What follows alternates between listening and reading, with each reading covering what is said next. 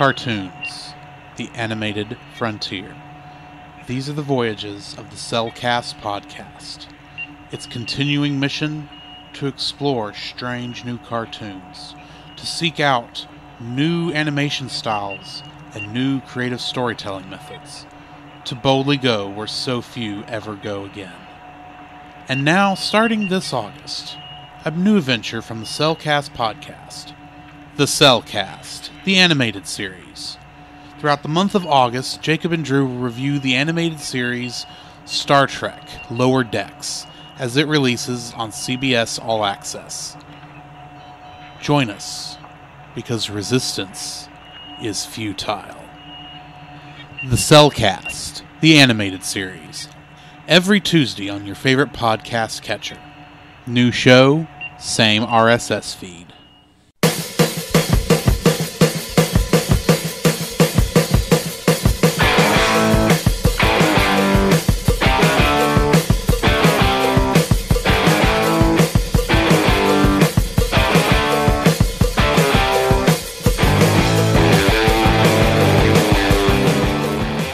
Welcome to another episode of The Cellcast. Joining me today is a man who is not in danger of being triple fired, Jacob. Wow. Okay. Why, thank you, I think. I said you're not in danger. I know. Why, thank you. I'd like to introduce our co-host, a man who apparently never took the advice of his mother and don't drink something you don't know what's in it. Welcome, Drew. I know what's in this can. Are you sure? Yeah. Okay. Yes, I am. Don't try that with caffeine. I was trying to make a noisy sip so you could hear it on the recording, and it... Poof, and the carbonation decided to... I got this close to ruining this microphone. Oh, that was so good. And all right. Poof, he turns into a cat. And? I'm half a cat as it is now. Wait a minute, are you saying I'm Yzma? No, you're more Garfield. Well, I do hate Mondays. And lasagna is pretty good. Anyway, how are you doing today, Jacob? I am doing great. It's been a very long day. Has it now? Yes, when you work from 7:45 in the morning until 4 o'clock in the afternoon by yourself, do in one shift, be like, and I get up at 5 and I would get back up until 4. It's kind of difficult. It's a very long day. Hasn't been. Yes. Well, I can't go to. I can't go. I'm sitting here going, let's see. I had to be at work at 4 this morning. I had no backup. And I got off. Yes, I got off at 3:30. But let's face it, you count the time down. Yeah, that's true. It comes down to more time or something like that. Yes, but anyway, I'm just messing with you. Oh yeah, absolutely. So absolutely. Yeah. Anyway, either way. So how are you doing? Tired. Oh, obviously. But other than that, I'm doing okay. That's good. Yeah. So, what have you been watching? What have I been watching? Well, we watched a little bit of the goofball in space at our friend Chase's house. Yes. Captain Tyler, which is hilarious. If you have never watched that anime, you should find a way to find it. I don't know if it's streaming legally anywhere, but I do know you can buy it over at rightstuff.com for a pretty decent price. Yeah, actually. So yeah, do that. Yeah, I think I've really ever watched like anime or like animation wise. Mm-hmm. I did watch one of my favorite films of all time called Frequency. Came out in 2000. Mm-hmm. It stars Jim Caviezel from The Passion of the Christ and Dennis Quaid from Dennis Quaid. The man is just a talent. Apparently, the only thing Dennis Quaid has done of any importance is be himself. Oh, that's what it sounded like. Inner Space. What is that? Down to the Phoenix. Like a ton of films. We look up his filmography. The man has done a metric ton of stuff, and has the clout to do it. And plus, I'm semi-related to him in a way, not really, but it's an interesting connection. Let's say that. in similar way to I am somewhat related to John Glenn. Yeah, in a way. If you go back far enough and then come back up the other side. Well, not really, because my aunt married Dennis Quaid's cousin. So not related. Not related, but there's connection. In law. Yeah, in law, there's connection point. All right. So it's very interesting. It's a very interesting connection. It's like, okay, that's kind of cool. All right.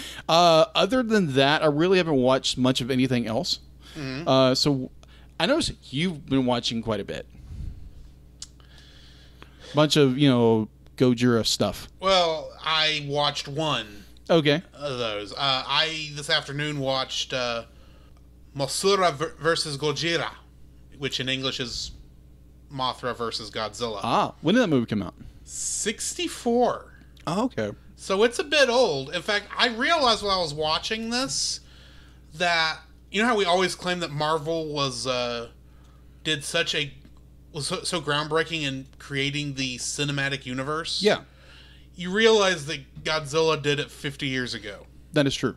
Because half their stuff is connected. It's loosely connected, and let's face it, some of the continuity is a little sketchy at best. That happens. But, I mean, you can literally go from Godzilla, the original Godzilla, to I can't remember what the name of the second one is, to King Kong versus Godzilla, to Mothra versus Godzilla. Yeah. To, I think the next one on my list is Godzilla versus King Ghidorah, the three-headed monster, something like that.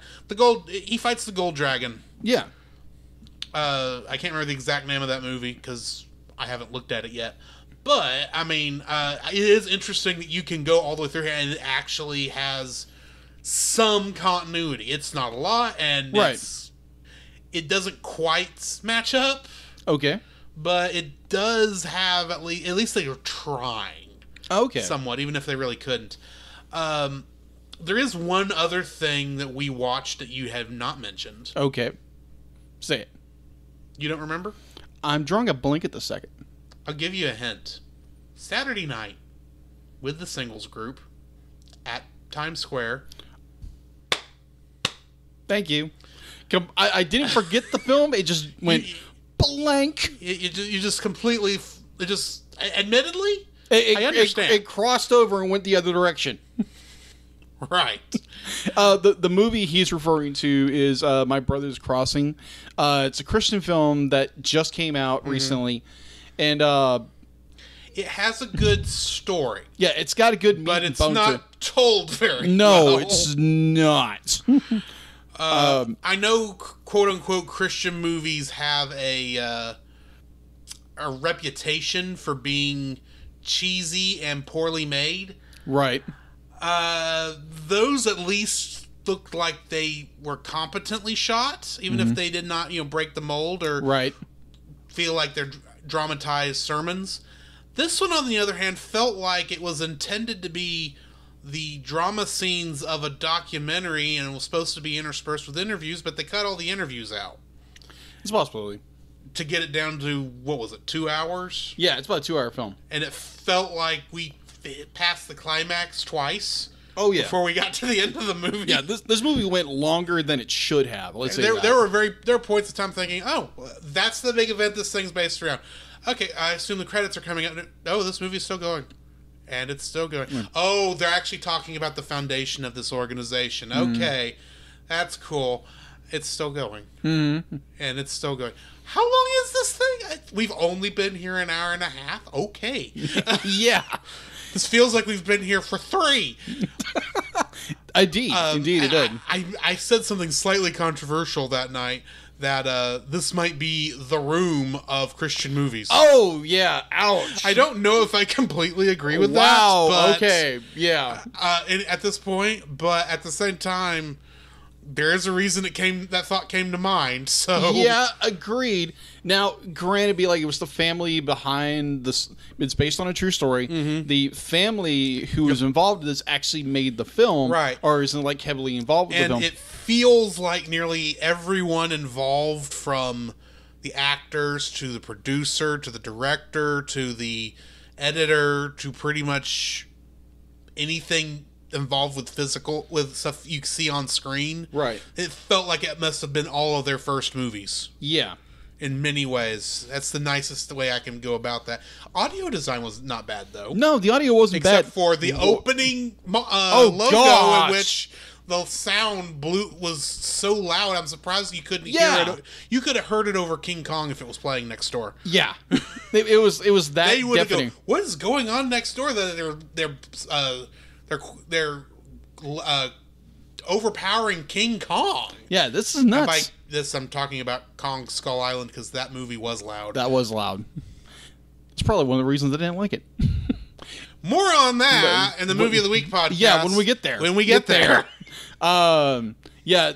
Would I recommend this film? No. There are better Christian movies. There are out there. I don't say this one is horrible, but it's it feels like I'm watching a high schooler's school project. Right. It's really kind of how it feels. Yeah, I've seen college projects that were just incredible. Now, there again, the heart and the meat of this movie has a good solid. It's a good story, and it's almost worth watching for that. Right. But I think you would get more enjoyment out of reading an article about the founding of the organization than watching the movie. Or go to YouTube and look up the actual event. Yes. And be like, they have interviews with the actual people. Mm-hmm. And because I know a friend of ours, Wendy, talked about the film, talked about leading up to going to watch the film. She had watched things on YouTube about it. And you can go and look up information about it. It's an actual event that happened. And I would probably recommend that. Now, granted, I guarantee there are a lot of people who absolutely hate Christian films, and this will not improve your thoughts on them at all. Will not. But yeah, just it's there again. At its heart, it was a good story. Mm-hmm. Execution-wise, not so much. Right. Anyway, that I think is pretty much all we've watched. Pretty much. So, what do we have in the news? Well, non-podcast news, anyway. Yeah, non-podcast news. So, interesting fact. So, normally I go to animated... What? I had flashbacks to what, by the time this will come out, the last episode we recorded on Star Trek Lower Decks. Fun fact, I'm going to kill you. That fact was not fun. I'm sorry. That's where my brain went. All right, so kind of a plug-in for that. If you like the content we're doing here, we do a animated series where we're currently doing Star Trek Lower Decks, which is on CBS All Access. Yes. Go ahead. Well, it's soon. The CBS All Access is soon to be renamed, I think, to the Paramount Network, or something similar to that. Now that Paramount owns CBS again. Oi. Either way, yeah. So go check us out. Go check those episodes out. They're primarily during the week. And the week prior to this episode, we actually are releasing 2 episodes to get us caught back up. Yeah. But yeah, it's in the same feed as the regular podcast. You don't have to go looking elsewhere. So check it out there. Yeah. All right. So as I was saying before, sorry, didn't mean to interrupt. No, you're good. The fact that normally I have to go to www.animatedmagazine.com for my news most of the time. Mm-hmm. Well, I noticed like all the big news feeds are on our page or on our Facebook page. Like every one of the big ones that came out are on there. Oh, and so I was like, okay, so we're caught up. So we're basically caught up with the news right now. So So I will basically give you a kind of a layout or a layout of the news, what's going on right now. Mm-hmm. Don Bluth of Secrets of NIMH, All Dogs Go to Heaven, American Tail, Anastasia, Titan AE, movies like that. Fievel Goes West. He technically didn't do that one. That's true. He never did a sequel. Which means technically we can't put that in a Don Bluth month. No, we can't. Good. Anyway. Either way. We'll bring that up. We'll get there when we get there. Moving on. Yeah. Eventually we'll get around to that one. That was a really good movie. Duh. All right. All right. So Don Bluth has recently come out with, he is starting a new studio. Mm-hmm. Then this man is well known for starting studios and studios breaking down and breaking up new studios. Well, is he still trying to do the Dragon's Lair movie? Not that I know of. Okay. Maybe. That's sad. But anyway. Well, what he is currently doing, because Don Bluth has been known for his 2D animation. Mm-hmm. He loves 2D animation, so he wants to, in a way, bring back the renaissance of the 2D animation, to bring it back into current. The current Admittedly, generation. we do have a swarm of 3D right now, and it would be nice to bring 2D back. All right, and so apparently the new Don Bluth Studios, they are working on what they're calling Bluth Fables, which apparently is a bunch of fables Don Bluth wrote himself, and he's narrating it, and they're animating over that. Okay. As far as I understand. So we don't have a date on which season. So are they like shorts? They're shorts. Okay. They're shorts. It's coming back in a smaller way. Now, he may eventually go back to doing Dragon's Lair. It could be that he's doing the shorts to get people to look at this new thing, and he'll use whatever publicity he can get from that to finish the Dragon's Lair movie. Right. That would be the hope. That would be the hope. So, whenever Don Bluth gets around to getting this done, it'd be great to actually get to see this and probably review it at some point, and maybe hope, pray, what have you. Maybe we can get an interview with Don Bluth. That'd be kind of cool. That would be nice. Don't hold your breath. Yeah, don't hold your breath, but that'd be kind of cool. Either way, second bit of news. Apparently a show you loved as a kid is coming back. Indeed. That is. I nearly made the wrong reference. I was about to ask if it was Tiny, Toony, and all of No, that's another show. That's another show. That's a different show. No, we're talking about Animaniacs. We're talking about Animaniacs. It's coming back. If you go to our Facebook page, they just released a teaser trailer to it, or sneak peek to it, and the animation looks beautiful. Like, there again, this show was in 1990. What do you remember? 92, 93. Yeah, 93, 94. I think it was 93. It's something like that. There again, kind of a tie-in. If you want to watch us do a review over at Animaniacs movie, Wacko's Wish, you can go and check down in the check back near the beginning. I think back in January. Yeah, January 2020. February. It was February. Okay, because January was Don Bluth month. That's right. But it was either the first or second one after Who Framed Roger Rabbit. Right. Yeah. So go check that out. We did a review of that movie, and I was very surprised by that film. I was very surprised because I did not like Animaniacs as a kid. I was expecting you to hate that one, and I was going to have to defend, and you surprised me. Right. But that movie is a classic, right, in my opinion. Right. And the next one, because I'm actually on our Facebook page actually looking this up.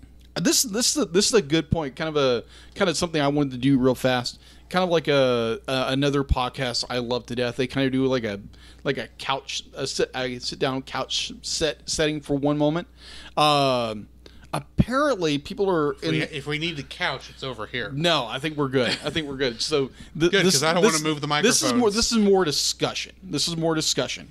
So when it comes to how COVID has affected theaters, and so there is this rumor going around that ever since Soul, which is part of Pixar Disney film, there is the notion going around that it's not going to go to theaters; it's simply going to go to Disney Plus. A lot of people are saying that because of Mulan did the Premier Access thing. And one of the things Disney said when they announced that is they did not anticipate, keyword there, anticipate, this being done for any other movie. It was only for this one because they did not feel they could get it out in a timely manner and it still be in theaters. Right. From just our situation, Yeah. I disagree with that assessment. Okay. But that's neither here nor there. Right. Soul doing that, I would be disappointed. But let's face it, the people making these decisions are in one of the hardest hit states with COVID right now. They are, to them, it's actually a lot worse than it seems to us. Agreed. I mean, admittedly, we're pretty, with the exception of the movie theater still being closed and the fact that our church service is still split. For the most part, we're back to normal. Yeah, for the most part. Where we're at. For the most part. I know that's not true everywhere, right? But I always hate to see them skip the theater, and I've been annoyed with because I'm afraid, what if not going to the theater becomes the norm? Yeah, I know for a lot of people, going to the theater is expensive, and this would be cheaper, and plus, much like with Mulan, once you purchase if you purchase the Premier Access, you have access. You don't have a limited number of viewings. You have it, period. So it's essentially the same price as going to the store and buying a 4K Blu-ray of it, and you're getting it in 4K. Yeah. So, I mean, it's still not going to be as good a quality as a 4K Blu-ray would be, because physical media always gets you a better image than streaming does. Anyway, I'm kind of rattling a little there. I'd hate to see it happen. I understand why it might and how it would affect things. I just wish we could be back to normal by now, because in many ways it feels like we are, at least here where we are. Yeah, for the most part. My thought would be that if Disney if they do it, split it. Because there was the fear that, ever since Tenet didn't do well in theaters. Apparently. They've not announced how it's doing. Yeah, box office right now. They won't give us the box office, but apparently it must be doing bad because Warner Brothers has already delayed Wonder Woman 84. Oh. So if they're delaying that, then that must mean Tenet did not do well. And, right. And they're afraid it's not going to be doing well again until maybe next year. That could be a possibility. Because they've pretty much put that off till December. So yeah. So my thought would be, at least that's my understanding. Admittedly, news right now is so strange. I can't even guarantee you what I just told you was correct. Right. With this stuff. Yeah. My opinion on that would be, if they do put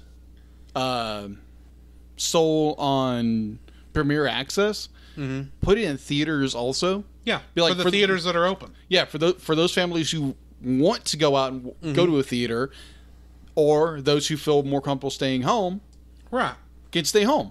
Do the best of both worlds. Yeah, exactly. I can't imagine it costs you any different. Oh, yeah. I could be wrong, but I just can't imagine it's that much of a deal. Plus, you have to remember when Disney decided to not put Mulan in theaters, they pretty much said, we're not going to put this up for the Academy Awards at all, because they can't. Yeah, that's just sad. The Academy Awards still require you to go to theaters. Yeah, which is sad. That was a good movie. Such a good movie. Go check out our Movie of the Week podcast when it comes out. I don't think it's out yet. Yeah. I think it's coming out tomorrow as of this recording. Right. Yeah. My general thought is, and that's the other thing, put them both. Because of the way Disney works, I can't imagine they would keep an animated movie such as Pixar out of the running for an Oscar of any sort. Oh yeah. So it will still probably release, even if it's got a limited run. In my mind, it's just go ahead and release it to any theater that happens to be open. Right. People will go to it.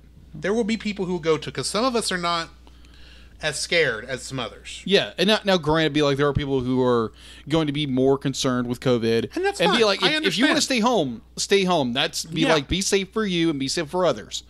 But if you want to go to the theater, go to the theater. Yeah, we should be. I honestly think we should be allowed to go to the theater if it's available to, because let's face it, I've watched 4 movies in theaters since in the last month. Okay. I am not sick. So, I say we do it. Okay. All right, so I just thought I would bring that up. Yeah. Kind of like a quick discussion. Something different. What are our opinions on something that's going on right now? Yeah. Bear in mind, this is our opinions. We're just loudmouths who talk on the internet. We're no different. The only difference between us and you is the fact that we've got microphones and a mixer board. Yeah, and a webcam. And for some reason you listen to us or watch us on Facebook. Exactly. So we're just two idiots on the internet. If you disagree with us, that's fine. Yeah. We're not going to get mad. You want to yell at us? That's fine. We can ignore you there too. Yeah, there's always room for conversation. Yes. If you feel like you need to yell at us, just go ahead and email us at thecellcastpodcast@gmail.com, and we'll decide if we're going to bother reading that online later. I'm just saying that because it's like, what would we say that we haven't already said? Right.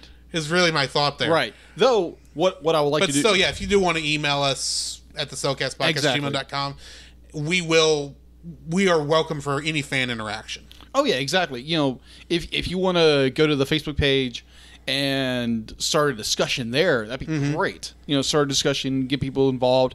It would be fantastic. Agree, disagree with it. Yes. Just be like... Tell us how stupid we are. Or that, too. On any topic. Yeah. You know, get the conversation started. That's what I would like to hear and see. Yeah. Either way. So speaking of community, okay, we're moving into some podcast news. Okay. We are now a part of the Christian Geek Central podcast. Or it's not podcast network. It's just a network. Yeah. So you can, if you go to their website at ChristianGeekCentral.com. You can check out some other great websites. I'll be talking about more of that later in the intermission, but yeah. All right, so that's all I have in the news. Alrighty. Shall we get into our spoiler-free section? I agree. On Spies in Disguise. Yeah, let's do that. Neither one of us saw this movie when it released. No. No. I don't think that was really anything. We didn't go out of our way to say we wouldn't go to this movie. Right. I think we just didn't. So both of our viewings were the Blu-ray on our televisions. Yes. 2 weeks ago. Pretty much. Or 2 to 3 weeks ago. 2 to 3 weeks ago. Yeah. And the reason for the delay for this was, well, you were going through caffeine withdrawals. Yeah. So that's why I went ahead and put up the Looney Virus. Yeah. And then because of timing, we had to do the Mulan episode immediately after that. Yes. So that's the reason for the delay. But at the same time, thoughts on this movie. It's not bad. No. It sounds like a horrible way to start the review. But go for it. I've never been much of a fan of Blue Sky animation. I can count on one hand the movies of theirs I've liked. Okay. That being the first Ice Age and the Peanuts movie. Mm-hmm. Those are the only other two I liked. The Peanuts movie I haven't seen yet. I need to watch that. It's surprisingly good. But at the same time, it's because it's Peanuts. They are very close to the source material. Yeah, it's just an iconic franchise. Yeah. It's hard to mess it up. Right. So, yeah, that's pretty much the Blue Sky stuff I'd seen before this. This was an interest... When we were talking about this, I feel it was over a year ago. It was. Were we talking about this last fall when we were... Because when we did that first upcoming movies of 2019? Yeah, we did. We actually did discuss it. I thought so. So, yeah, we've been... When I first heard about it during that discussion, I thought... Oh, this is a cool idea for a movie. Mm-hmm. And then I found out who was making it, and I was like, oh. It had promise. Yeah. And it's just because I don't hold a very high opinion of Blue Sky. It's nothing against them. It's just, for the most part, most of the movies I've seen that they have made, I've just not been impressed with. They seem to take safe routes when it comes to stuff, and kind of that's what's going on here, but at the same time, no. I actually enjoyed the film, but I would not consider it anywhere near the top of any list. It wasn't horrendous, but I did enjoy it. It's just not. It's not the best thing that's came out in the last couple of years. So, Okay. Yeah, that's my thoughts. Okay. Like yourself, I enjoyed the film to an extent. There were little like not animation problems, but more design wise of this movie with being an artist and all that and designer. I'm sure we won't get into that. No, in our dislikes. No, not at all. It's a good movie, but there's problems with it. Mm-hmm. There's problem with it, and is it watchable? Is it recommended? Like, I've heard a lot of people say, "Oh yeah, we really enjoyed it." Watching it with their kids. Like, yeah, totally get that. And this is very much a kids movie. It's so much a kids movie, right? And that's there again. We watch animated movies and review them, right? So yeah, so there again, we're kind of like two big kids. So there again, we have more critical review of films than. Well, we've watched so much of this, we can't help but form informed opinions. Exactly. So yeah. Exactly. There again, be like we'll try to say, be like these are our opinions. Yes. So if you have another opinion about it, comment down below and start a conversation about that. Mm-hmm. But other than that, it's a good execution of a film. There's just little things here and there was just meh. There's a couple of strange story beats. Yeah, that we'll get into. But yeah, I think that's pretty much going to cover us for spoiler free. So yeah, I guess join us on the other side as we'll get into our spoiler filled section on the movie Spies in Disguise. Yep. Ray, wrong. Okay. This progress is a part of Christian Geek Central Network. Wrong. Hey, Scoop, what are you doing, man? I don't know. I'm supposed to be reading an ad. All right, hold on. Give me it. Okay.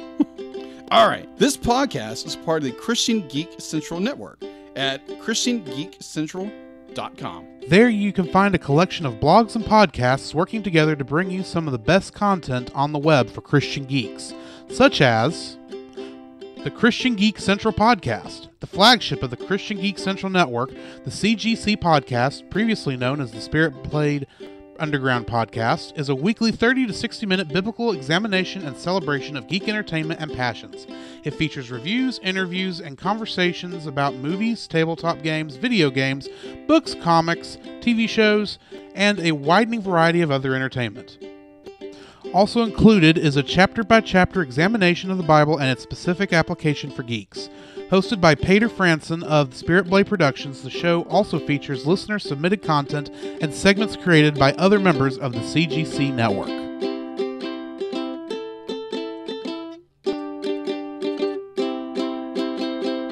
The following is a spoiler-filled review for the movie Spies in Disguise.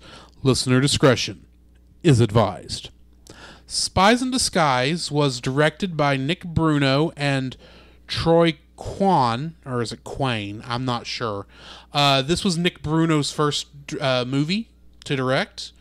And Troy previously had done The Smurfs, A Christmas Carol. I did not know The Smurfs had a Christmas Carol. Me either. I'm guessing Gargamel had to be the ghost of Christmas yet to come. Possibly. Anyway, it was written by Cindy Davis, who wrote the English versions of Nausicaa of the Valley of the Wind and Whispers of the Heart and The Cat Returns. One of those movies we have reviewed already. Brad Copeland was also a writer. He also wrote Ferdinand and Yogi Bear.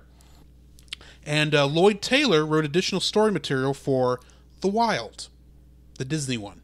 The Wild. Yes. Came out around the same time as Madagascar, but got severely less attention. That's right. Okay. Gotcha. It was based on an animated short film named Pigeon Impossible, which was made by Lucas Martel. The music was done by Theodore Shapiro, who also did the music for Tropic Thunder. Okay. Cast includes Rachel Brosnahan, who played Wendy, which is Walter's mother. In the television Amazon show The Marvelous Miss Maisel, she plays Miriam Maisel, Okay. the main character. Gotcha. Jarrett Bruno plays young Walter and a pigeon voice, and this was his first movie. Claire Crosby plays Unity, the voice of the little mascot character of the unicorn on the t-shirt. That's right. Yeah. Okay. Yeah. And in apparently an upcoming Anastasia movie, she played an orphan girl. Okay. I think Anastasia. That would make sense. Will Smith plays Lance Sterling. He was, of course, the genie in the live-action Aladdin, Agent J in Men in Black, and was, of course, the Fresh Prince of Bel-Air. Reba McEntire plays Joyless, the chief of the industry, Yes. of the spy agency. She's, of course, a very famous country music singer. In the sitcom Reba, she plays the main character, Reba Hart. She does. And do you remember the movie Tremors? Oh, absolutely, yes. She played Heather Gummer in that. Love that movie. Masi Oka plays Kimura. He played Hiro Nakamura in Heroes and Bruce in Get Smart. Ben Mendelsohn plays Killian. He was Orson Krennic in Rogue One. Okay. And Sorrento in Ready Player One. Okay, a lot of ones there. A lot of ones. Carla Jimenez played Geraldine. And in the movie Nacho Libre, she played Ken Bibia. I'm not even sure who that character is off the top of my head. My apologies. Tawny Newsome plays agency employee number 1. And she plays Ensign Beckett Mariner on Star Trek Lower Decks. Oh, okay. Interesting. Tom Holland plays Walter. He is, of course, Peter Parker and Spider-Man in the Marvel Cinematic Universe. Yep. Rashida Jones plays Marcy, and she plays Ann Perkins in Parks and Rec. Karen Gillan played Eyes. She was Amy Pond in the 11th Doctor's run of Doctor Who. Oh, yeah. And in the Marvel Cinematic Universe, she plays Nebula. Uh-huh. DJ Khalid played Ears. He is, of course, a DJ, and he's been in many music videos. And Lance's car was played by Kimberly Brooks. And in Voltron Legendary Defender, she played Allura. Oh, okay. Do you notice something missing from my list? No. What is it? I have not mentioned a Kingdom Hearts reference. No, you haven't. This is shocking. It is shocking. So back up there in the music section, I failed to mention Kristen Anderson Lopez and Robert Lopez. From Frozen. Yes.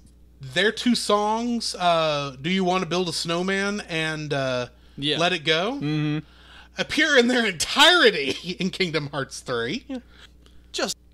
He was additional voices in Kingdom Hearts 3, but in Spies in Disguise, he was the singer of the themes. One of the singers in the opening theme song. Oh, okay. Interesting. He was also apparently in Nightmare Before Christmas. As some background characters. Okay, gotcha. So yeah. Also, just as a quick thing, he was apparently a singer in Frozen 2 also, but that's besides the point. Anyway. A lot of Frozen connections. Yes. Let's heat things up then and get back to where I was. Sometimes you just can't hold it back anymore. Precisely. Actually, that is the end of my list. So what do we got in info and stuff? All right. Box office and stuff? Let me get the info and stuff. All right. So, in info and stuff, on IMDb, it has a 6.8 out of 10. On Rotten Tomatoes, a 75%. And on audience, it's a 92%. So, apparently, the audience liked it better. Yeah. All right. So, streaming-wise, you can... If you want to stream it anywhere, you can find it primarily on HBO Max, which is they still have the rights to it. Yeah, which is weird because now it's owned by Disney. Well, these rights were probably sold before the Disney buyout occurred. That is true. That's what I thought. And because there's a lot of stuff that's kind of held up strange that way. True. Just Stranger Things here and there. That's Netflix. Yeah. All right. So if you want to also stream this on your phone, tablet, device, what have you, you can on Video. VUDU. Voodoo. Thank you. On Voodoo, you can check it out for $5.99, and on YouTube for $19.99. $20 on YouTube? Yeah, apparently. That's ridiculous. That is ridiculous. That's ridiculous for any movie. Agreed. And it's, only for 48 hours? Maybe less? Probably. No, it's for 24 hours. It's 40. That's the rental fee is $20? That's the rental fee. That's stupid. Yeah. Do not rent anything for $20. No, that's purchase price. I'm sorry. No. All right. So, you can purchase it obviously on Amazon, and you can probably go buy it at any Walmart, Target, what have you, or go to or be like us and get it through Disney Movie Club. Thank you. With Ferdinand. Yeah. Which now I have 3 copies of. So Disney Movie Club has guaranteed you 3 copies of that, while they wanted to keep giving me Incredibles 2. Right. Eventually we'll have to give some of those movies away. Yes. Eventually. All right. So, production companies. All right. Apparently there's a few of them. No, really? Yeah, you think? All right. So, obviously, Blue Sky Studios, which is known for the Ice Age films, and several other films that are good, bad, whatever your opinion is on ugly. it. And ugly, yeah, very in true. some cases. Yeah. All right. Actually, I don't know. I don't know what movie I'm thinking of that's ugly. So let's move on. All right. Either way. Wait, did they do Ugly Dolls? I think they did actually. Okay, so that's what I meant. Okay. All right. So 20th Century Animation now 20th Century Animation. Also known, for producing certain films like, I don't know, Anastasia. Back in the day. Back in the day. That's true. Producing them anyway. They didn't actually. They weren't the actual animators on the films. Yeah, that's for the most part. Yeah, and the only reason Blue Sky was animated by them is because they're the actual animation studio that happens to be owned by 20th Century Animation. Yeah, that's true. Now owned by Disney. Yes. And also another Sheridan, I believe it's pronounced. Sharon? Yeah, Sharon. Sheridan? Yeah, Sheridan. Sheridan. If I mispronounce something, that's what I do. I mispronounce things all the time, so excuse me. Sheridan Entertainment, I'm not exactly sure what they've done, but apparently they backed the film. Probably just a producer. Probably. Production company, I mean. That is true. It was distributed by 20th Century Fox, now 20th Century Studios. It was released on December 4th, 2019. It was originally released on the 9th, and then in the U.S. it was released the 25th on Christmas in the U.S., which I've never understood. Why would you release a movie on Christmas? I know a lot of people go and watch movies. There are people who do go and watch movies on Christmas Day. Right. Plus, Christmas is usually a big weekend, so if you have to remember, the box office does not just measure the day it comes out; it measures the weekend it comes out. So, it comes out Christmas Day. Technically, it might have come out on Christmas Eve, the way they do these schedules now. Right. Plus, you would have had... Wasn't Christmas on a Thursday last year? I think so. Most places would have had given you Friday for an extended weekend, plus Saturday, plus Sunday.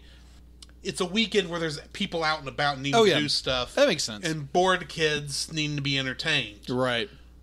I can say that for this movie. I can't tell you why so many other movies get released on Christmas Day unless they are Oscar bait. Yeah, exactly. Those are released because they have to have it out before New Year's. Right. And that's usually the very last weekend they can get it out. All right. So, thank you for that information. I knew that. Just good reminder. All right. So, budget-wise, it had an estimated budget of $100 million. Fairly big budget. Mm-hmm. All right, so its opening U.S. weekend was $13.3 million. Yeah. All right, its U.S. gross, ouch, $66.7 million. That's domestic. Wow. This did not do well. No, it did not. Its worldwide gross was $171.6 million. It didn't even, I'd be like it made its budget back, but did not be like its advertising budget. Nope. Which brings me to the other reason I can think of why you release at Christmas. It's the only weekend they thought it could make money. That's a good point. Because that is the weirdness about this movie, before we get into the actual review, is this plus many of the other movies that were in production by 20th Century Fox when the Disney buyout completed. Yeah. Many of them were in various stages of completion. Some of them were delayed to give time. Some were kind of pushed out, which I kind of get the feeling this one was kind of pushed out a little. Some were ready to be released, and it just happened to fit the schedule. Right. So, yeah, I mean, Fox for the past year or two prior to this was kind of in a state of limbo because Murdoch was trying to sell them, and they did not know where they were going. Right. So, and the other thing is if you remember, right before this movie came out, like early December, we were talking about it. Yes. And we mentioned how weird it was to see Spies in Disguise being advertised on Disney's Twitter account. Because of how the switchover went. Yeah, that's true.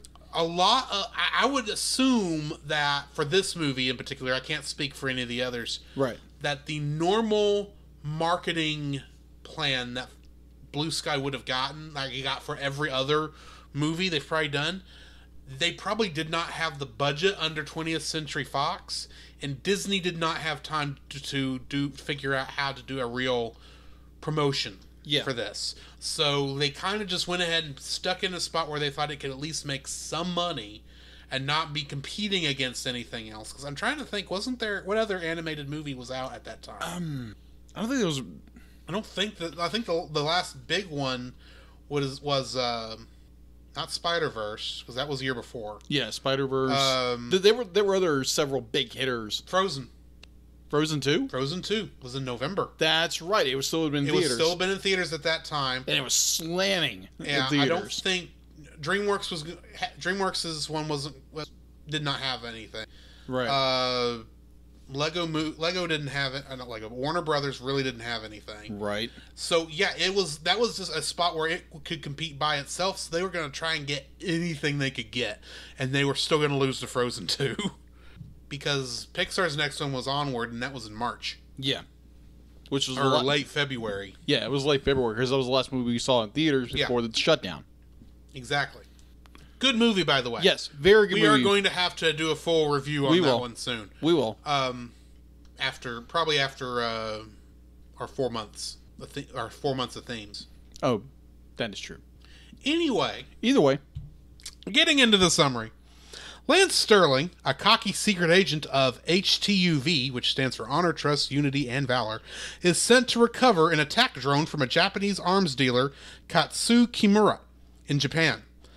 As soon as the buyer, cybernetically enhanced terrorist Killian, arrives, Sterling breaks in against the orders of HTUV director Joy Jenkins, which I thought was joyless from everything I was reading, but anyway, defeats Kimura and his gang and manages to escape with the briefcase containing the drone.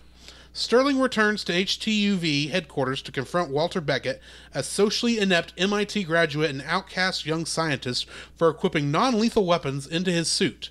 Walter tries to convince Sterling that there is a more peaceful way to save the world, but Sterling fires him before he can explain his latest invention, biodynamic concealment.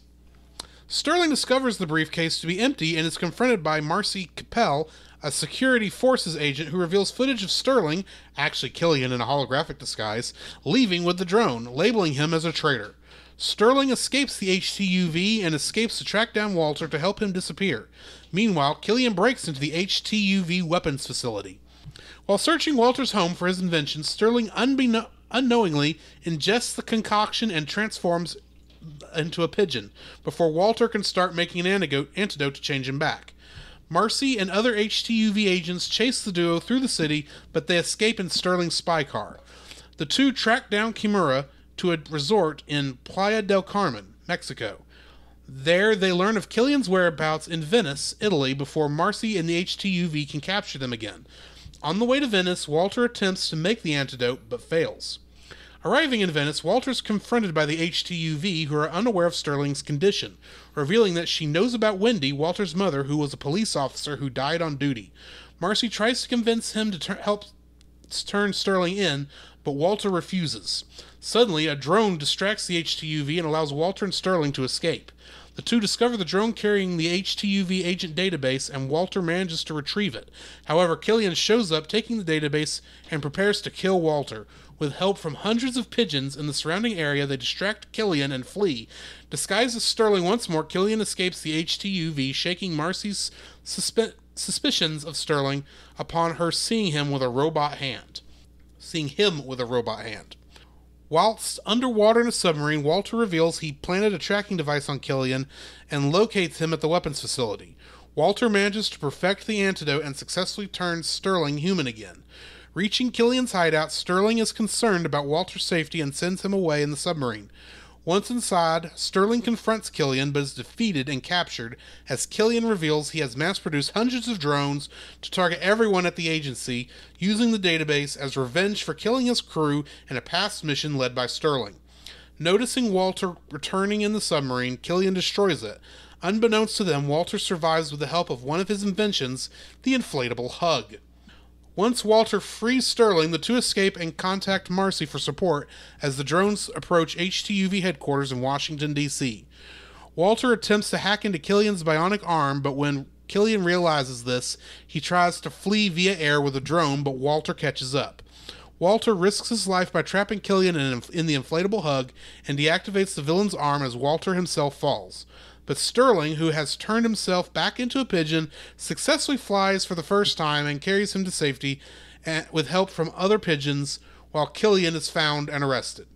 Despite saving the world, Sterling, back in his human form, and Walter are fired for disobedience.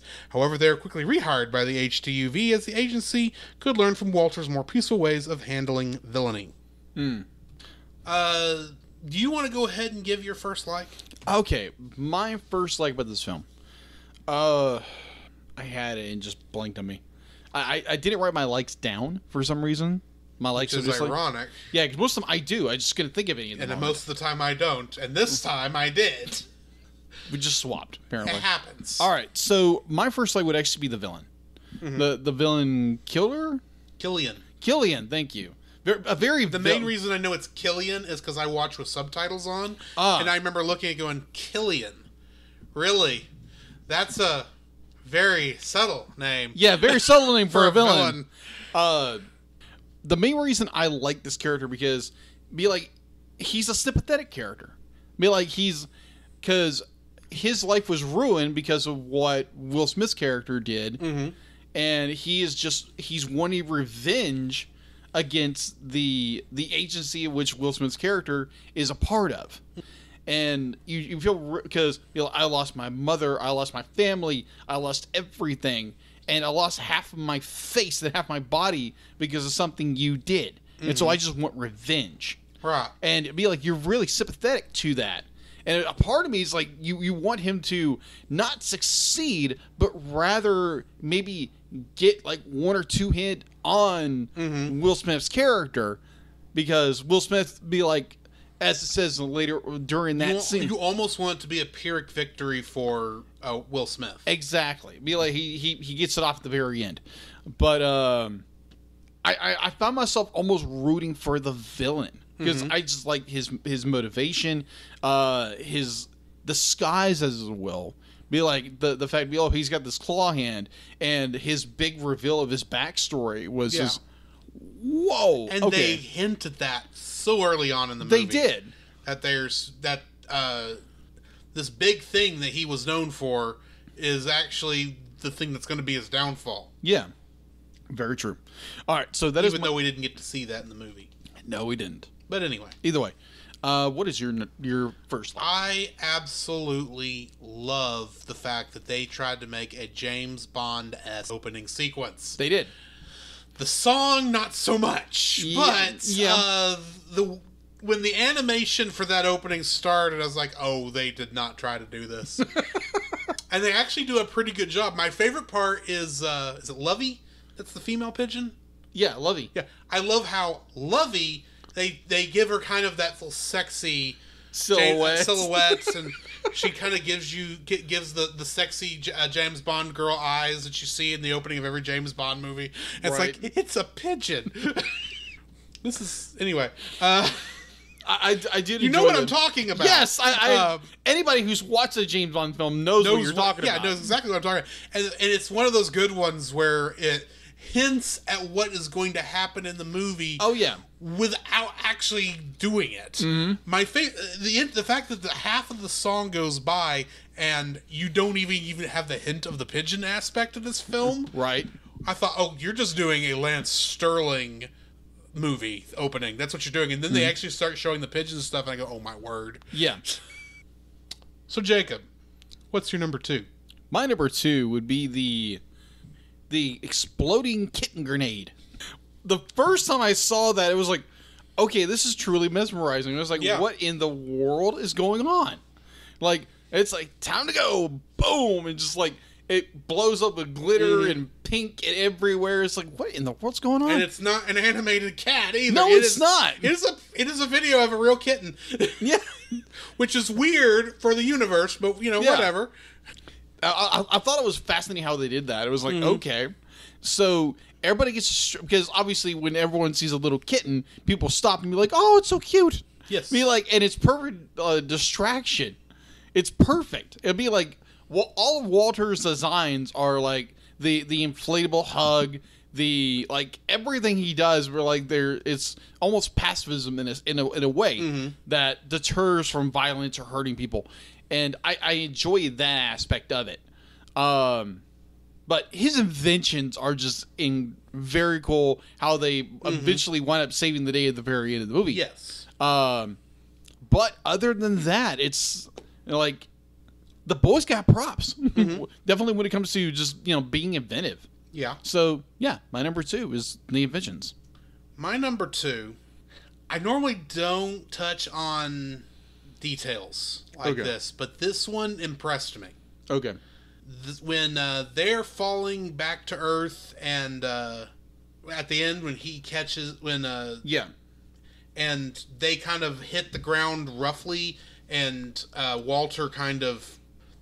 hugs Lance in his pigeon form so that he doesn't get hurt. Yeah. And they slide across that tall grass. Yeah.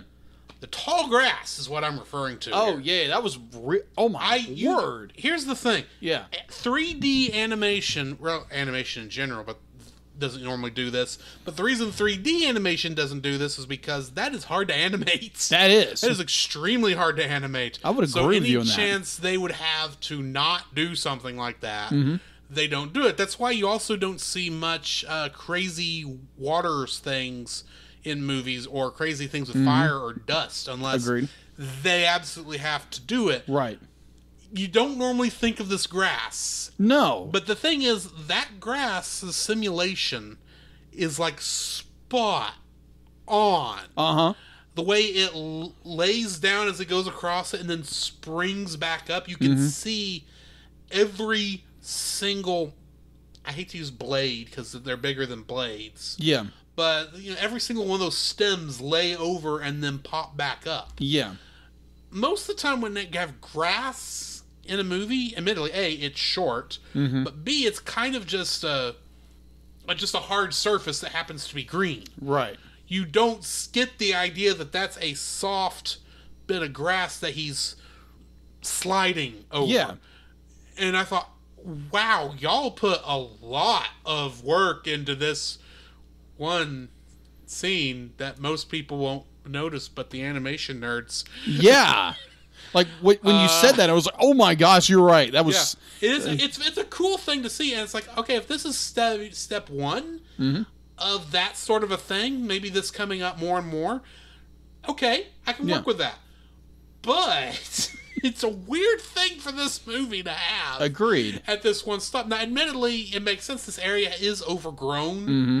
That you can tell this island is not intended to be maintained. It's meant to look like there's no one there. Oh, yeah. So, since you're going to... It would look even weirder, I think, for it to have short grass. Mm-hmm.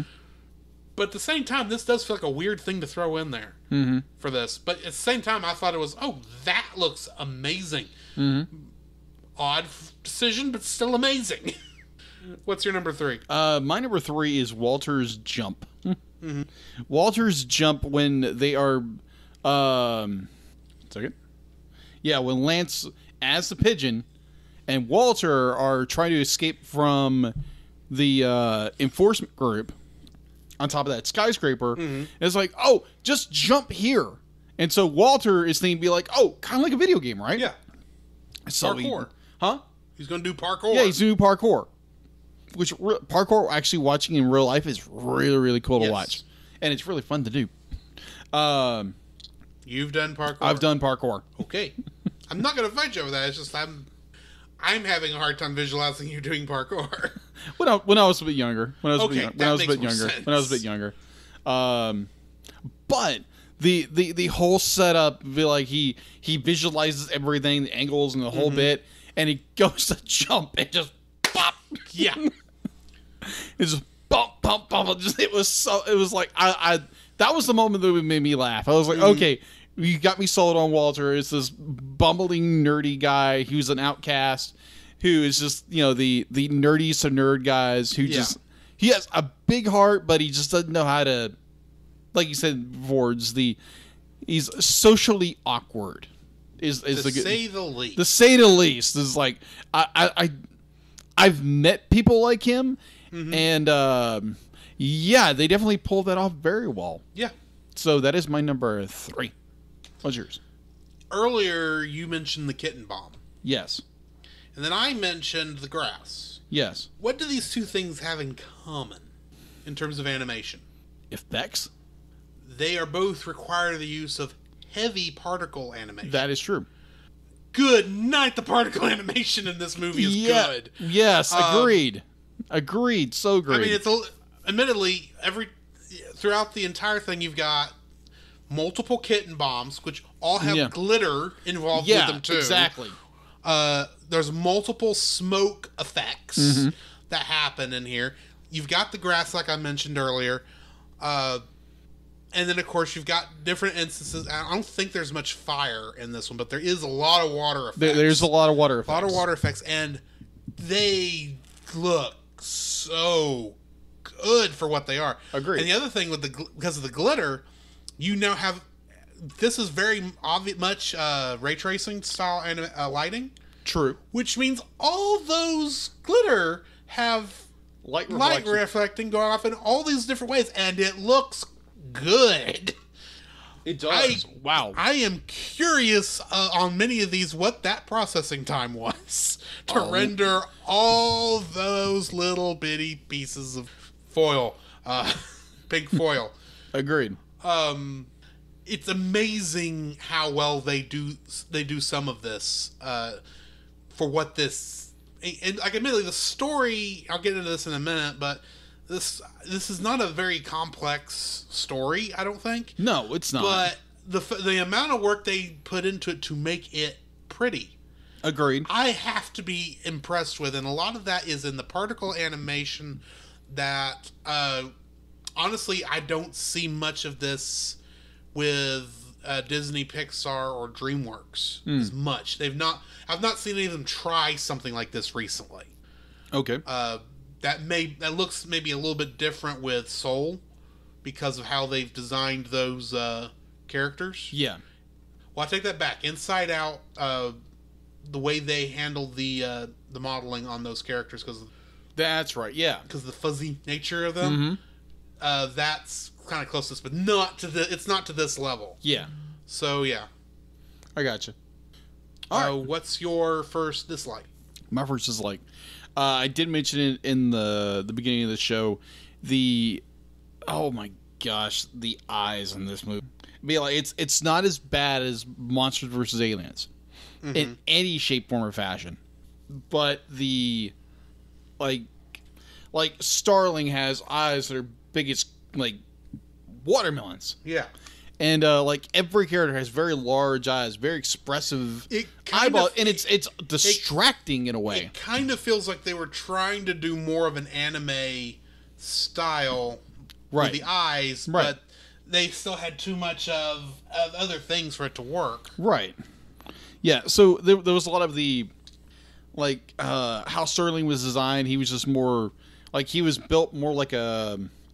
I guess you call it just more. He's built like a very elongated triangle, which I understand the aesthetic they're trying to go for. Yeah, and be like the way he moves and all that is really cool, but at the same time, it's kind of it's very annoying because he doesn't look quite human. Mm-hmm. And so you have a lot of that throughout this film. That be like, yeah, they do have a representation of a human being. Yeah, but at the same time, it's more like, okay, this is a little off. It's a little off-putting in some fashion. I'm going to kind of jump in on this one because my first dislike was specifically Lance Sterling's human model. Okay. His pigeon model looks good. I Agreed. really think they Agreed. put almost all of the design for his character into his pigeon model. Yeah, agreed. His human model, I know what they're doing to some degree. They are trying to exaggerate, in many ways, Will Smith's features without actually drawing Will Smith. Yeah. And it looks weird. It does look weird. His face throughout the movie, I mostly remember from the cover, and it's the first thing that stuck out to me when we first watched that trailer last year. It looks weird. It does. It's longer than almost every other. There's more vertically on his head than there is on anybody else. Agreed. It's almost out of proportion. It is.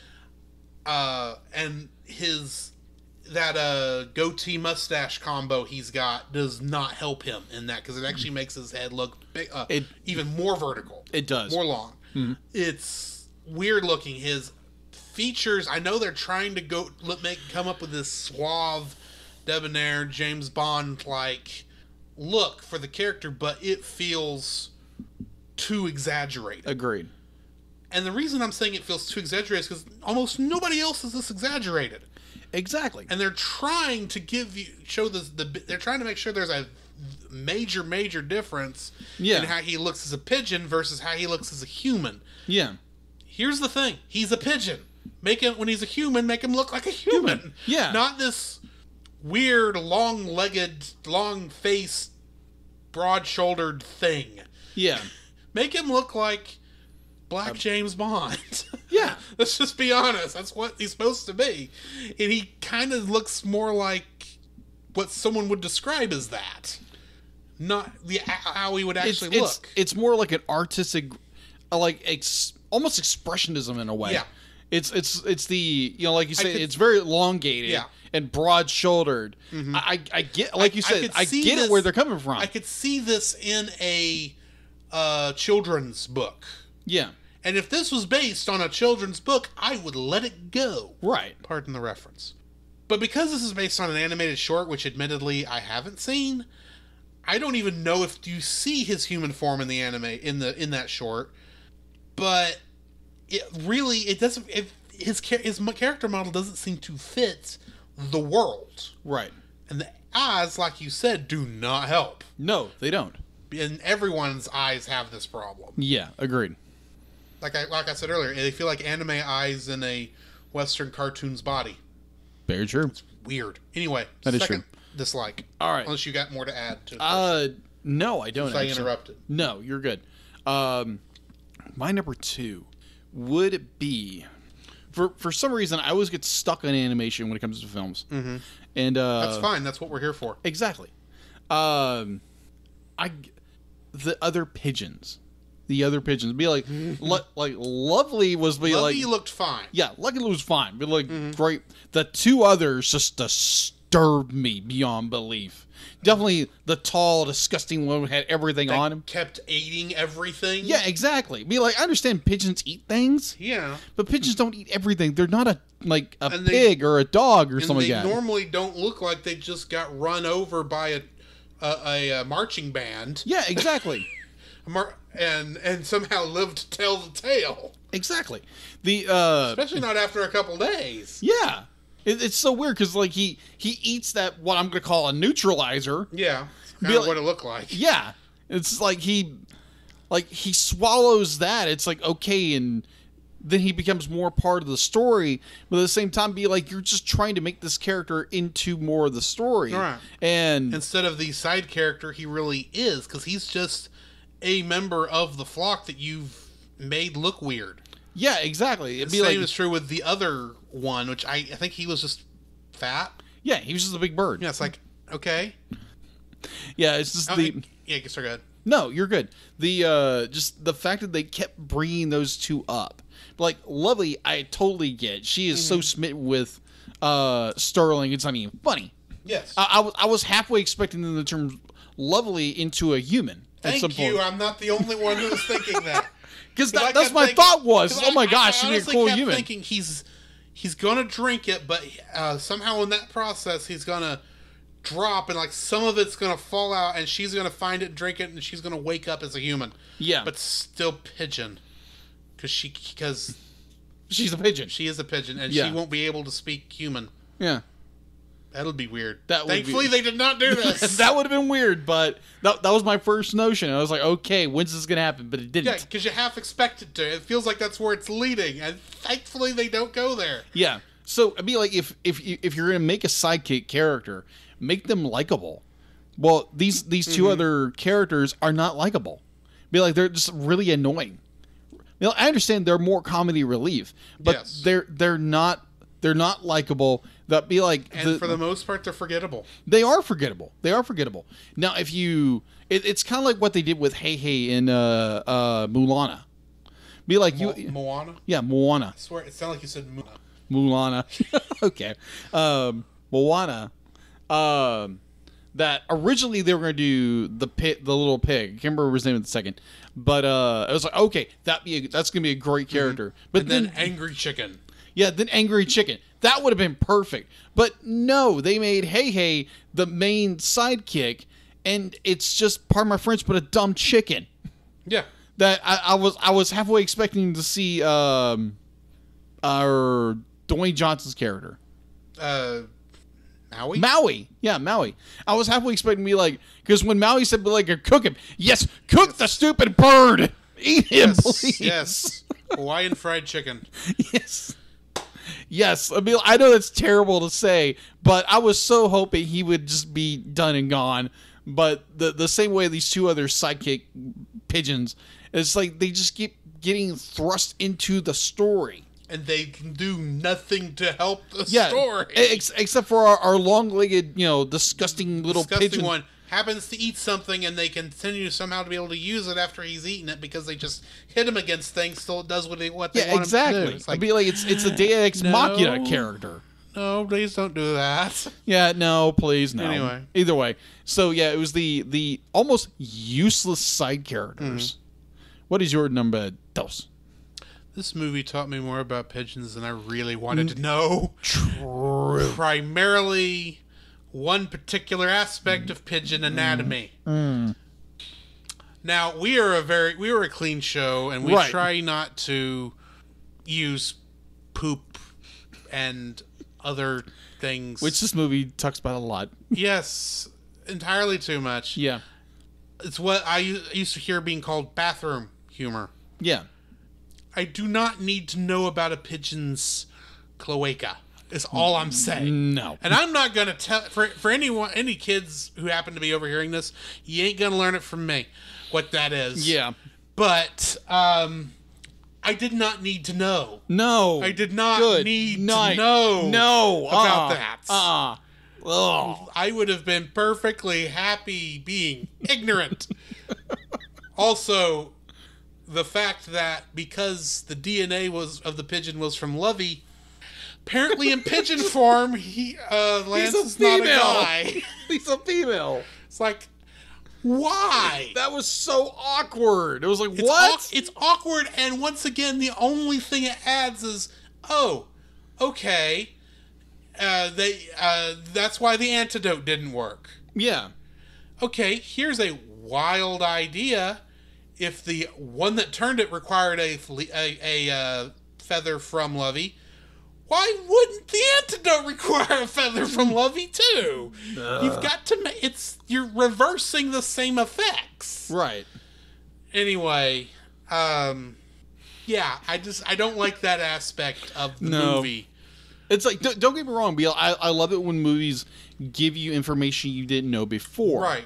But not like this. When you go overboard with it, and understand, like Tom Holland's character, be like, it's just for some reason knows everything about pigeons. Yes, and here's the thing: the first time they make that joke, and if they had made the joke and then stopped there, I wouldn't care as much. Yeah, it would have just been a passing joke, much like, dude, I can see your face in my butt at the same time. Yeah, that was a funny joke. That was. And they never repeated it, thankfully. Yeah. They repeat this cloaca joke 3 times. Or at least they bring it back up. And it's like, stop. Yes. Please. Yes. This has nothing to do with any of my prudish tendencies. This is not a funny joke. And I'm tired of hearing about it. I understand, being like, it's little kids like potty humor and that kind of stuff. I get that, but they went way overboard with it. I'm having to be very careful about what I say because of the nature of our show. In fact, this feels like similar to when we were talking about the Little Mermaid and describing her shells. Right. But it felt like every time they were talking about the cloaca, it felt like they were talking about those parts on us. Because they were. They were talking about because they were using the scientific term that is not technically against social norms. Right. They could get away with saying it multiple times. I honestly don't feel that just because it's technically not a word you can use in public. Right. I don't think that means you should. Yeah, it's true. Especially when it's very much... Anyway. Yeah. Moving on. Right. Wow. What is your third dislike? My third dislike. The old cliche that I've got to do all this all by myself. Ah, yes. The Lego Batman syndrome. Lego Batman syndrome. Even sends him away. Huh? Even sends him away.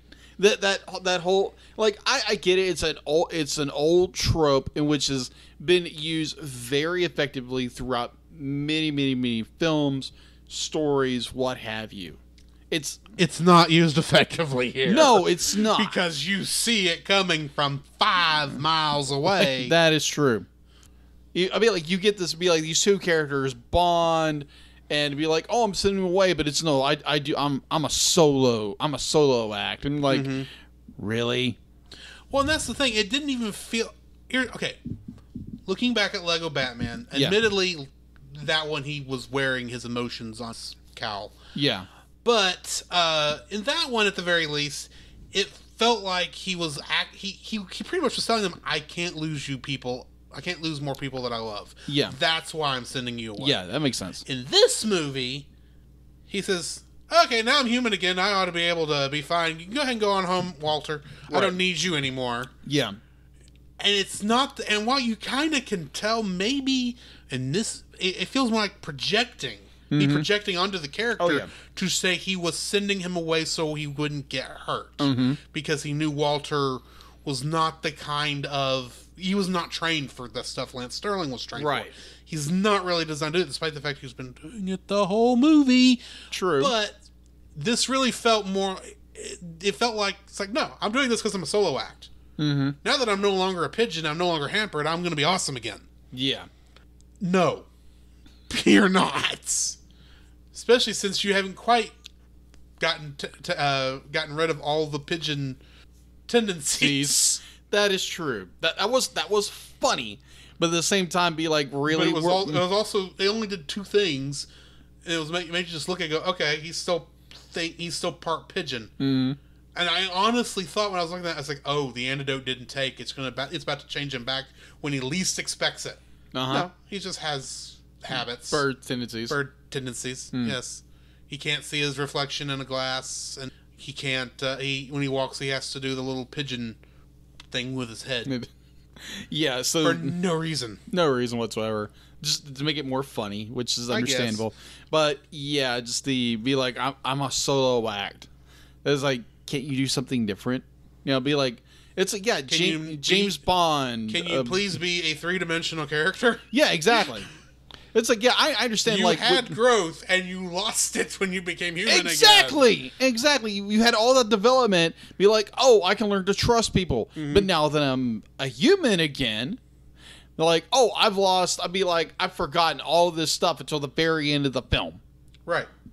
And that's the thing is, if he literally had a what would I call it, a relapse into his old behaviors now that he was human again, and realized when everything was going wrong, it's like, oh crap, I was wrong, I am not this, I really do need Walter's help, I would live with it. I wouldn't like it, but I'd live with it. Mm-hmm. He doesn't realize he needs Walter's help till Walter is back and has helped him. That is true. He doesn't realize. Now, admittedly, he does break down when he sees Walter's boat get blown up and he thinks he's on it. So at the very least, that takes that projection problem I had away. Mm-hmm. But it still feels like a 180-degree turn every 5 seconds. Yeah, that's true. That is so true. Mm-hmm. Anyway, I keep interrupting. What is your number 3? This movie's story is so stinking shallow. Agreed. I mean, you could walk across this without getting your ankles wet. It's so shallow. Granted, I know it's a kid's movie. Right. And they are aiming more at a kid's audience than some others. Right. And we are all spoiled with Pixar and DreamWorks. Right. And Disney, for that matter. Yeah. Where they not only write stuff in for the kids, right, but they write stuff in for the adults who are watching too. Yeah. This is not that kind of movie. No. This is very much, we're writing this for the kids. We're sorry, adults, that you have to sit through this. Yeah. That is kind of how it feels, because as an adult, I saw so much of where this plot was going as it was coming. Most of the jokes did feel like they were there to make kids laugh. Yeah. But not to make adults laugh. Yeah. Half the voices don't even sound like they're trying to hide who they are, try to really reflect the character they're supposed to be, because immediately you turn this on, oh look, that's Reba McEntire. Oh look, that's Karen Gillan. Mm-hmm. I'm assuming DJ Khaled sounds just like he doesn't know. He sounds like DJ Khaled. The only character, Will Smith sounds like Will Smith. Yeah. I mean, admittedly, I don't think Will Smith really has a different voice he could use, but that's not how he acts. Yeah, Tom Holland sounds like Peter Parker Spider-Man. He does, but the weird thing is, at least I was able to make that separation from the actor with him. That is true. Ever since Tom Holland's British. Right. And he's doing an American accent in this one. I mean, he's doing an American accent as Peter Parker, but it's a different accent. Yeah, it's slightly different. So I can at least when I hear that voice, I'm thinking, oh, that's Walter speaking, not Tom Holland. Mm-hmm. But when I hear Lance speak, oh, it's Will Smith. Yeah. When I hear the Chief speak, oh, that's Reba. Mm-hmm. When I hear Eyes speak, oh, that's Amy Pond. Yeah. Because I knew her from Doctor Who first. And obviously she's not Nebula in that, because Nebula's angry. Yeah. All the time. Or for that matter, I have not watched Parks and Rec, but I know that actress that plays Marcy is. I recognize her voice right off the top, right off the bat too, because I've seen stuff related to that, and I've seen her in other things. They all feel like they were just playing themselves. Yeah. That happened to be in this environment. That is not acting. That is true. It's more. They're saying lines, and the lines make sense with what the animation is doing. Yeah. But they're not acting. Yeah, they're not getting into the character. I know all of these actors and actresses can act. Oh, yeah. All of them can. I've heard it. I've watched it. I've seen it. They're not doing it here. No, it feels like they're just speaking into a microphone with the emotion they've been told to portray, and that's all they're doing. Pretty much. And the story, like I said, is just so shallow. It's just shallow, and right. I don't understand why you write a story this shallow. One of the movies that I've been meaning to get on the list that I haven't yet, that I know you don't like, is Cloudy with a Chance of Meatballs. Yep. Granted, that story is also shallow. It is shallow, but it's shallow in a way that is enjoyable. Right. This is not. Yeah, agreed. That's what I'm trying to get at. Oh, okay, I gotcha. I totally get that one. Yeah. So that brings me to the end. Okay. You have anything to add before we get into our ratings? No. All right. I'm going to go ahead and give my rating a 5. Okay. It's middle of the road. It does a lot of amazing things that I have to give it props for. Yeah. Especially with the animation. But there's so much that I can't stand by the way this movie does it. True. I'm going to be honest. About halfway through the movie, I realized I wasn't watching the movie. I was on my phone. Mm-hmm. That is the biggest condemnation I think you can give a movie. Oh, yeah. Is when it does not hold your attention. True. When you have no reason to not give it attention. True. I'm not sure this would have held my attention in the movie theater. Yeah. I don't know this for certain because I tend to pay more attention to movie theater than I do at home anyway, but this is as amazing as some of this was, as pretty as a lot of this was to look at. I felt like it was just there. Yeah. It was okay on average. It's not something I want to put. It's not a disc I want to put in that PlayStation 4 over there again. Gotcha. And I'm probably going to sell the disc off and get some money back. Okay. Even though I didn't get that much on it. But still, it's not something I want to keep in my collection. Agreed. Agree with you on that. 5 stars. Yeah. You know, kind of not the stars. We're not doing stars. No, wrong podcast. Show. I'm giving it a 5.0. Okay. Kind of in that same breath, be like, I watched Ferdinand for the first time, and I still haven't seen that. No, it's actually the story is very good. The animation's very well done, and we'll get into that when we get to that movie.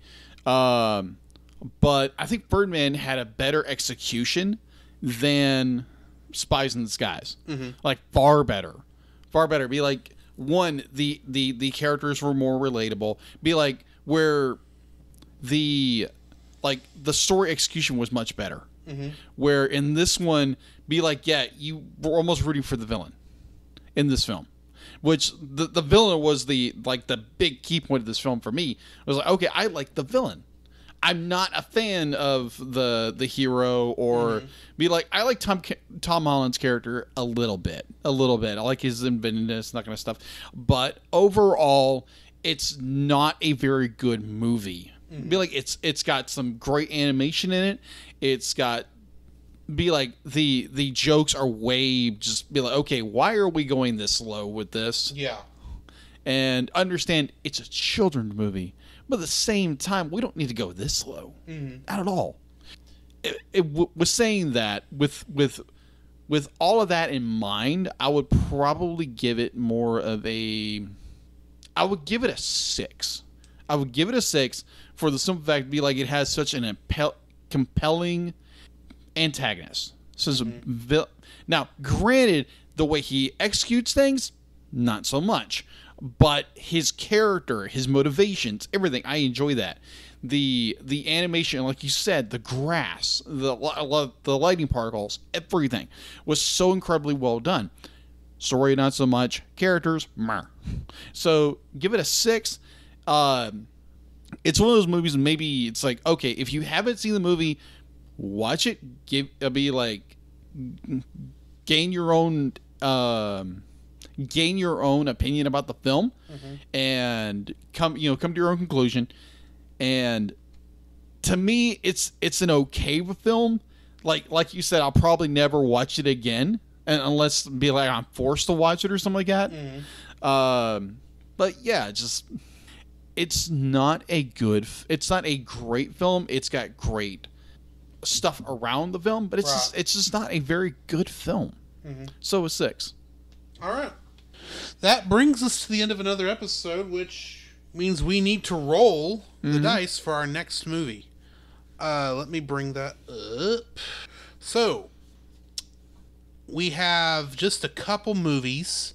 Or actually, we just have one movie left before we start going through our October, which is going to be Halloween month.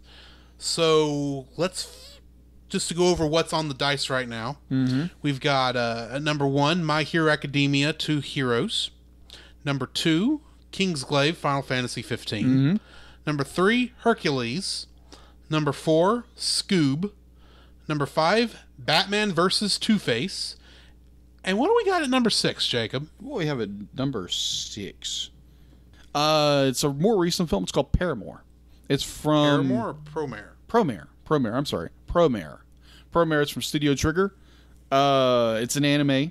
And I rented it because I was like, I really want to watch this film. I rented it.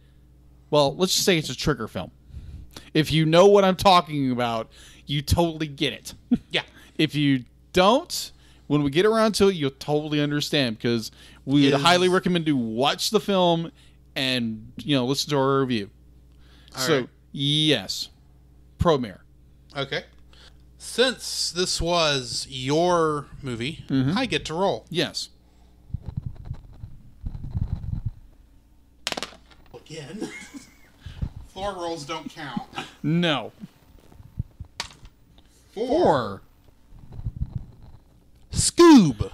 Which makes the quickest turnaround from reaction to full review. Yes. Actually, first turnaround. Yes. From reaction to review. All right. That we've actually done. So join us next week for Hanna-Barbera's Avengers. Pretty much. All right. So join us next time for that. Right. Come, Jacob. We must prepare for next week. Prepare for what, Drew? The same thing we do every week, Jacob. Record a podcast. Oh, boy. So where can they find you, Jacob? They can find me on Facebook at Jacob B. Heron and Jacob's Daily Art Corner, my personal art Facebook page. On Twitter at Jacob B. Heron. On Instagram at Jacob B. Heron. And on Letterboxd at Jacob Heron. Where can they find you, Drew? You can find me on Facebook at Drew Dodgen. You can also find my Facebook page at Drew's Photo Bin, where I upload my photography. You can also follow me on Letterboxd at GGeorge759 and Twitter at GGeorge759. Where can they find us, Jacob? You can also visit our website, thecellcast.podbean.com, where you will find every episode we released and links to listen to it on Apple Podcasts, Google Play, and Stitcher. Our RSS feed, if we aren't in your favorite podcast app directory, please share, review, and subscribe to us there and share us with your friends. You will also find a link to our Facebook group, the Double Feature Podcast Community, where we talk about both animated and live-action movies. We share this with our other podcasts, which we do with Jacob's brother Jim, at the Movie of the Week podcast, where we talk about live-action movies. You can also email us at thecellcastpodcast@gmail.com. Also, please like our page on Facebook. We try to post about upcoming movies. If you comment on that movie's post before we record, we'll read your comments in the episode. And remember, every time we say The Cellcast, that is with a single L.